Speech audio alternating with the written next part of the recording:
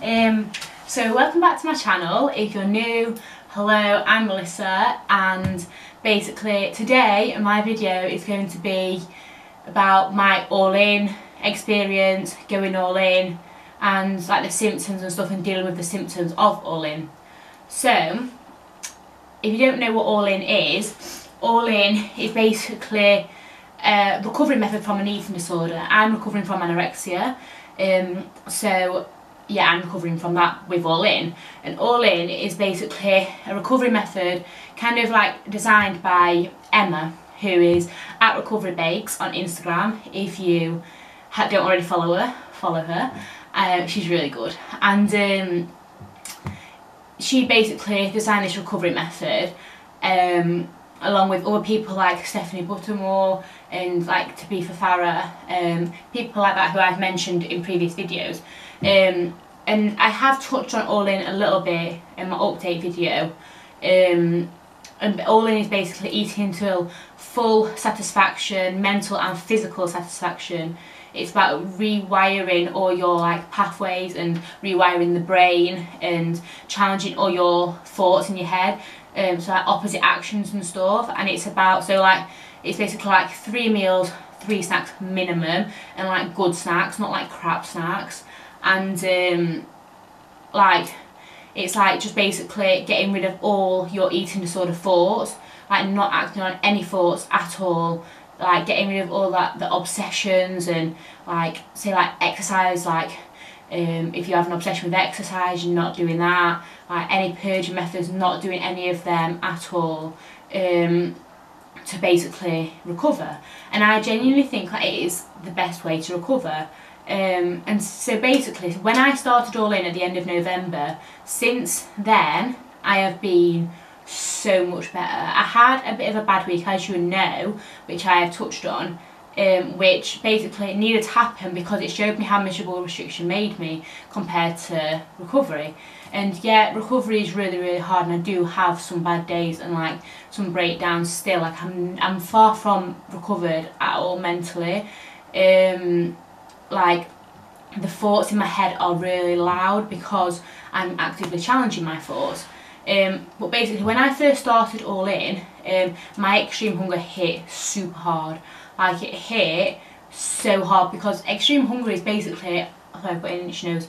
Extreme hunger is basically where you've suppressed like your appetite, restricted, not necessarily suppressed your appetite, but you get what I'm saying, like you've not give your body the correct nutrition and stuff, and then you start eating again and your body's like, wow, she's giving me all this food, let's try and get as much of it as we can, in case she goes back in starvation mode.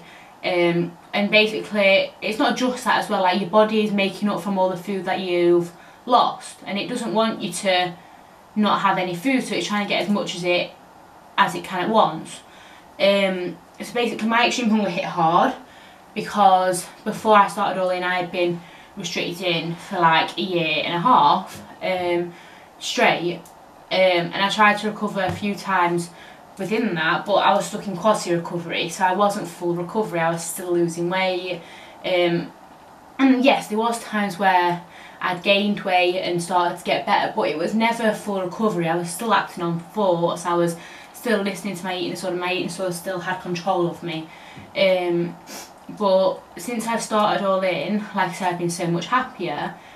And yeah, I was listening to my extreme hunger, and I noticed that listening to my extreme hunger was literally, I can't even talk, listening to my extreme hunger was the best thing that I had done, which is basically what all-in is, it's listening to your extreme hunger. And I noticed that as I listened to it more and more and more, and it lasted for quite a long time. I still do get little bits of it now, but it's not nowhere near as bad as it was. Like it was every day I could have been eating up to 5,000 calories. I was eating a lot of food and I was craving like sugar because I hadn't given my body that prior. So when it like discovered sugar again, it was like, oh my god, give us more, you know what I mean? So as I started to listen to my extreme hunger more and more and more, I noticed that my extreme hunger decreased, and I wasn't as hungry all the time, I wasn't as ravenous, because my body had started to trust me. When I had the little bad week, basically what happened was my body must have fell back into, say, starvation mode and freaked out a little bit. As when I started recovery again after my bad week, it kind of, my extreme hunger came back, so I kind of lost all the progress that I'd made before. So it just shows that even just having like one bad week, whatever, it's not worth it. It's really not worth it, as it just sets you back and you have to start over all over again. But for me, that bad week needed to happen. Like I said, like I needed to go through that again to show me how like miserable restriction is, and I needed a wake up call. Basically, I was having like relapse thoughts a lot, and I needed to happen to show me that I need to recover, if you get me. So yeah, all in has been really good for me, and I've been loads better, so much more energy to dance, energy to walk the dog. I'm not constantly thinking about food all the time, and when I'm hungry I just eat, and it's great. But I still do get a lot of thoughts in my head. I do still have like a lot of crying episodes over food, but I don't necessarily act on the thoughts. Well, I don't act on the thoughts. So just because like my brain's telling me to not have a snack, I'll still have the snack. So last night I had pizza, and my brain was like, don't have the pizza, don't have the pizza, you don't need the pizza, you don't need the pizza. But I still had the pizza because I knew I wanted that pizza and I knew I needed that pizza. So yeah, but it's hard. Recovery is really hard, but it's worth it because I'm constantly, not constantly, but most of the time I am freaking out about food and recovery. But at the back of my mind I know that it's 100% worth it, and going all in was the best decision that I've ever made. And since being all in, life has been great. Not great because I'm far from recovered, but it's been better than it has been for the last God knows how long. But yeah, I'm far from recovered mentally, but I'm getting there. I am really getting there. I genuinely do feel like I'm doing so much better around food and stuff. I've got a lot of things that I need to still work on, don't get me wrong. Sorry. I've got a lot of things that I still need to work on, don't get me wrong. But, sorry, 1 second. I've got a lot of things that I need to work on, don't get me wrong, but like it's like slow steps. I'm making steps forward every day, and I wanted to touch on the side effects that I've been dealing with as well. So I've been suffering with really bad water retention in my hands and my feet. So my feet and my hands swell up, they get really bad veins, like they turn red. I can't feel like rings on my fingers because that ballooned. And that's just basically your body holding on to water, and that's totally normal in recovery. Bloating as well. I suffer with really bad bloating, not as bad anymore actually, it's stopped a lot. I don't get as bloated, but when I first started recovery, and all in especially, I was getting really bloated, but that was basically because I was eating so much food as well, and my body hadn't had that food, so it was kind of freaking out. And obviously with the amount of food I was eating, I was like a bottomless pit. So I was like, if you are, say, physically full but still mentally hungry, you still need to eat. So you can be physically full and feel full, but mentally hungry and still need to eat. And the thing is, like, a lot of people, when they're recovering from anorexia and they're suffering with extreme hunger, think that they're binging, but you're not. Like, I thought that when I first started, and I've done so much research on this, but it's not a binge at all. You cannot binge in anorexia recovery. It's basically your body trying to save itself. You 100% know what you're doing, and your body 100% knows what it's doing, and you've just got to trust the process and trust your body. And initially, because of the water retention, you will gain weight and you'll see a big jump. That's why getting weighed is 100% something that you need to eliminate. Getting weighed was one of my big things, and it used to trigger me every time. So stopping getting weighed for me was the best thing that I did.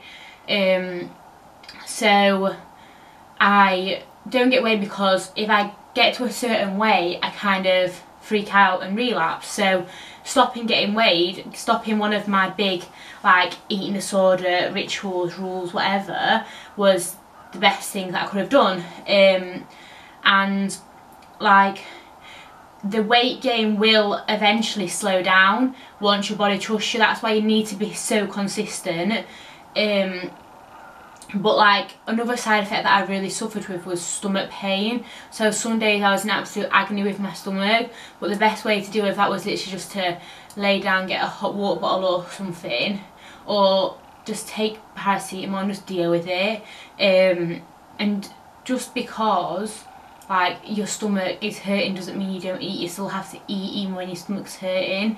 And there was days where I was going to bed like so full, but I knew that I'd ate until mental and physical satisfaction, which was the main thing that you needed to do and that I needed to do to get to the stage I'm at now. And now I'm at the stage where I don't really abide by any rules. I eat when I'm hungry. I am able to go out with my family and enjoy meals, enjoy times. I don't have to have my life revolving around food, and things are improving so much. And like I said, I've still got a long way to go, but yeah, things are going forward. I'm looking at getting a job soon, and I'm just looking at like meeting new people, like building a life basically, because obviously, as a lot of you know, I moved to a brand new area due to my eating disorder, and I haven't yet had the time to meet many people around here, so it'd be nice to actually meet some people around here and have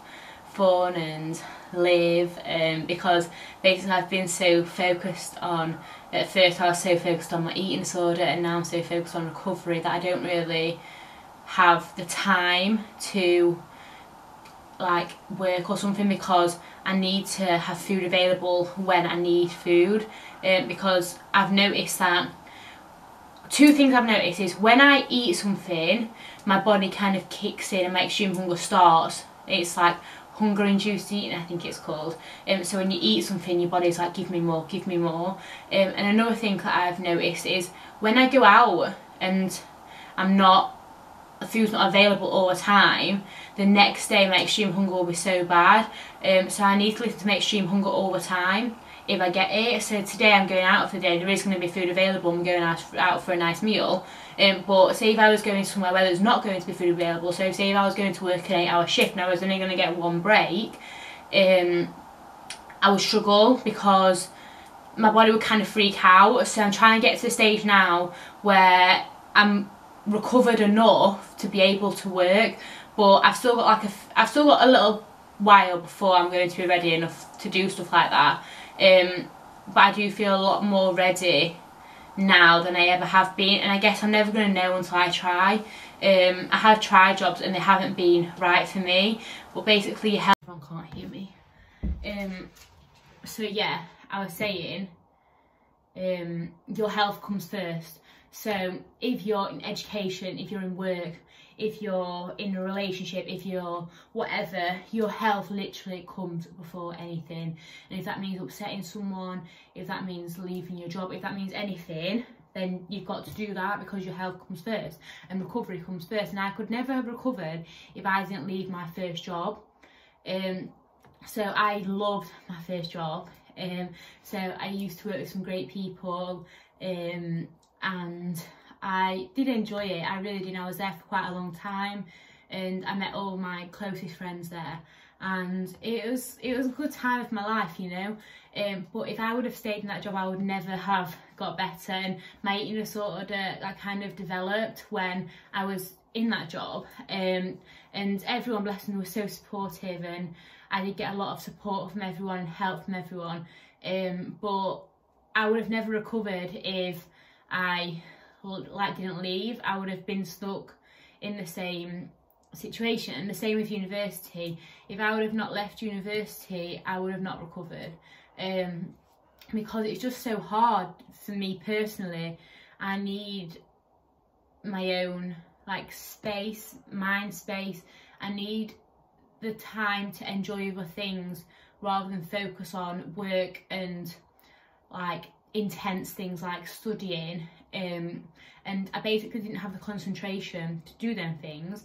Whereas now, because I'm like kind of better in a sense, I've got the energy to do them things now, and so that's why I'm going to start looking for a job soon, hopefully have a job by then, maybe like Easter, I'm hoping, because my concentration is getting better.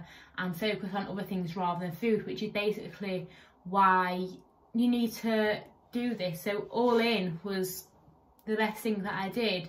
I feel like I'm rambling a bit here, and I'm going off topic, but I'm just trying to say that I've tried so many different recovery methods. I've tried mini WOD, I've tried intuitive, I don't know if that's how you say it, intuitive eating, I've tried meal plans, I've tried everything, and nothing has actually worked for me like All In has. And it's a very supportive community, and there's always support there if you need it from other people that have eating disorders. Like, the services aren't that great, I'm not gonna lie. That's why I discharged myself from all eating disorder services and mental health services, because they just wasn't helping me in the slightest. I don't even want to go into detail about it because they're just crap, and if you know that, if you're watching this and you've got an eating disorder, you'll know that, and the only person that can change your life is you. The only person that can force yourself to recover is you. No eating disorder specialist, unless they're gonna force feed you with an NG tube or like just send you inpatient, whatever. That's not recovery. That isn't recovery. So the only person that can do real recovery is you. And that's why I think that going all in was the best decision that I made. And I would just say the best tips for going all in would be to just go for it. Just literally push yourself and just go for it. You've got to, there's no point in just like wandering around, like wandering, I didn't mean that. I meant like, just like taking your time basically. You've just got to go for it, full force, throw yourself in the deep end. Obviously be careful of like refeeding syndrome, and if you're eating very little you need to be very careful of that, and you need to increase slowly before you can do a big jump. But if you're say like in quality recovery, I would say just go all in, just go for it, because what's the worst that's going to happen? You might gain a few pounds, you will gain a few pounds, you will gain probably more if you need it, but the main aim of this is to get to your body's set point. The main aim of this whole thing is to recover, get your life back, get to your body's set point. Your body will stop gaining weight when it needs to gain weight. So I'm at the stage now, I don't know where my set point is basically, because I don't know what my natural body weight is, but your body will stop gaining weight when it needs to gain weight, and once it's at its set point it will stop. You're not going to keep gaining weight forever like a lot of people will think you're not. It's not going to carry on and carry on and carry on. You're not going to end up obese, you're not going to end up the biggest person ever, but you're going to end up bigger than you are because you're living in a malnourished body and you're living a restricted life, you're living with restricted eating, you're not living at all. So gaining that weight is like gaining your life back in effect. And yeah, I just think that a lot of people think all in may be too hard, but recovery isn't easy like I've said. And I would just say go for it, honestly. I know I've said that a few times now, but just go for it. And just deal with all the side effects. Like, it will pass, it will all pass. And to get to the bright side, you've got to go through like the storm. You've got to challenge every single thought that's in your head, and if that is like the hardest thing ever for you, the outcome is going to be great because you've challenged that. And if that's your biggest thing, that's holding you back, and you challenge that, then the outcome's going to be great, because the only thing stopping you is that. So once you've got past that, you've got a whole life ahead of you. So once we're past the eating disorder thoughts. Once we're past the restriction, the only way is up, basically. And once you've been to like such a miserable place, and once you've lived with an eating disorder, lived with restriction, lived with any mental health issue, you know that literally the only way is up, because you never want to go back there again. And you might get thoughts of relapsing, you might get thoughts of wanting to go back, but really that is just your eating disorder talking. That isn't you talking because you don't want to go back. But yeah, I'm gonna leave that there because I've been talking for quite a while, but I don't know if that's helped anyone. I don't know. I just wanted to talk about my experience so far with it, and